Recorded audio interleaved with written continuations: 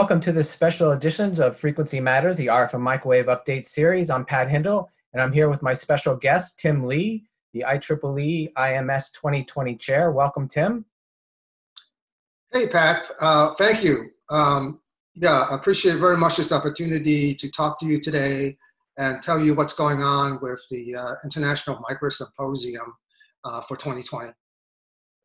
So I'm sure you probably have the most difficult year of all to be involved in the IMS event.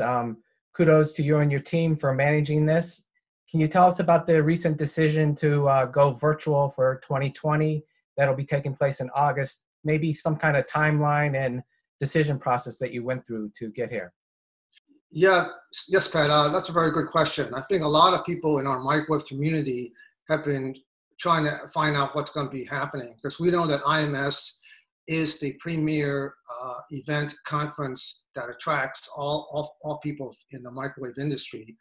So starting up to March of this year, we're still running the normal course of things and organizing for the conference and the exhibition with full intent of going with hosted in the Los Angeles Convention Center.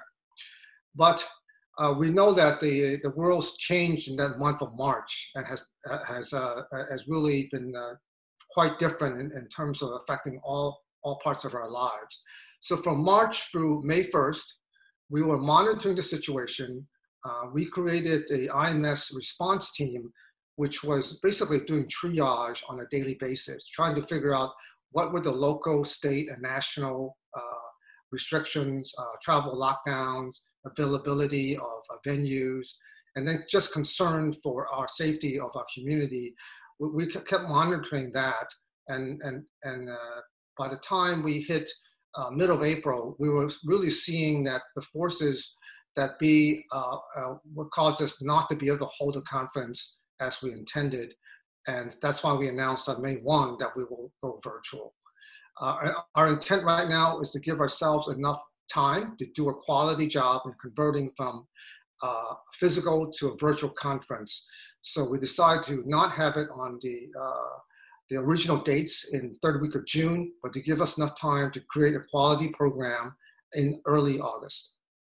Well, I think you made the best decision possible in the light of the way things are. What are some of the main factors that led you to go virtual as opposed to delaying or even canceling? That's a very good question, Pat. We really appreciate the fact that IMS is the nexus for three groups of our stakeholders. The authors who like to present their research work, the professional microwave engineer who are the technical attendees, and then the exhibitors. So all three parts play into our decision making. First of all, we knew that we have to capture all the work that's being presented, the papers that were reviewed and accepted. So we have a clear, direct path. We knew that if we had physical presentations or virtual, we had a path for them to get their papers into IEEE Explorer so that they can get published. That's number one. Number two, we realized that that's not all that's part of IMS. We are where the microwave industry gets together, network, do business, and the connection between people is so important. And therefore, we look really hard at moving the conference in third quarter or fourth quarter of the year.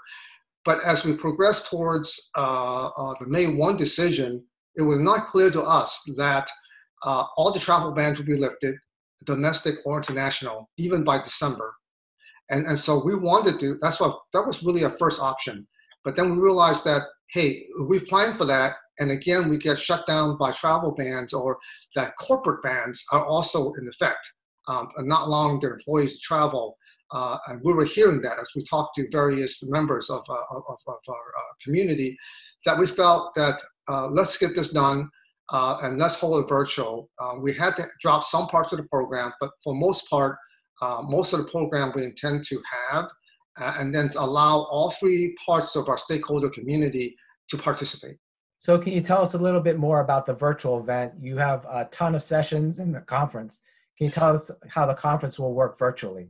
Sure, Pat. So following the track of many other IEEE conferences that have been purely a technical program with no trade exhibition, We will have the technical talks pre-recorded as audio over PowerPoint. So right now, that relieves the author from having to stay up like 2 in the morning or whatever, and also possibly bad connections. So those will all be in a basically a repository on the website. When we launch the virtual presence, all those will be viewable for the duration of what we call the virtual event. Currently, we're looking at anywhere from 2 to 4 weeks. So not normally, IMS ends in 1 week. So we will have an extended period of time so that people, engineers, students can view the material over a longer period of time at their leisure and so forth. Now, to keep the part of the conference that will be more attractive to anybody is that we will have live streaming and also recording of major things that shows us how to have interaction. So for example, the plenary sections, and then also some of the technical lectures and the panel discussions will all be virtual and live. So there will be live in a US time zone, and then anybody from any other time zone can view it as a pre-recording. Now the third part that's very interesting, I think right now, is that we will be one of the first IEEE conferences to try to hold a virtual trade exhibition. All the ones that I've been talking to and discussion with IEEE headquarters have been just a technical academic conference. So we feel that the vendor exhibition community, which is in over 650 exhibitors, right, that come to IMS every year, we want to offer them that to participate virtually and also to provide their information, contact, to develop sales leads, their brochures, and then to have the opportunity in order to be both in the virtual trade show as well as being sponsors. And we'll have sponsoring opportunities that we will offer and then have that really be a cohesive experience. So will companies be able to buy virtual booths then and have a presence where they can interact with attendees? Yes, right now our trade exhibition is being managed by Lee Wood and MP Associates. So he will be setting up a program where those things will be offered and discussed with all the current exhibitors that are in IMS 2020. And right now we are working on, right now, because the fact that not everybody may want this or they want to decide to do something else, he's also working on a refund policy. So that's currently being discussed. Great. Well, it sounds like you covered all the bases. Really appreciate you taking the time to discuss this with me today. We're very quickly after you made the decision. Anything else you wanted to add about the event? I'm certainly disappointed that we weren't able to welcome you and others to the downtown Los Angeles area. But I think given the situation we're in, I think we're going to do really well. In fact, one of the things that I consider a possible upside is that from looking at other IEEE conferences that have gone virtual, they have seen registration double or triple what they normally get as physical attendance.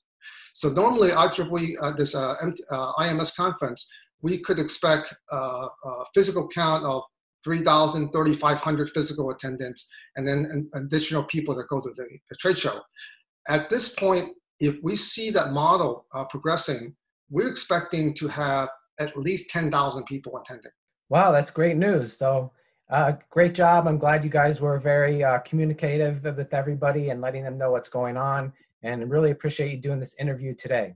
Thank you. Yeah, one thing I do want to remind you is we are looking at offering registration for all current IEEE MTT members for free. Wow, that's great. Well, we'll keep everyone abreast of the latest happenings, as I'm sure we'll follow along, and look forward to the virtual event in August. Thank you very much. Thank you, Pat, for your time, and we look forward to working with you at Horizon House and Microwave Journal and using your media channels to get the word out.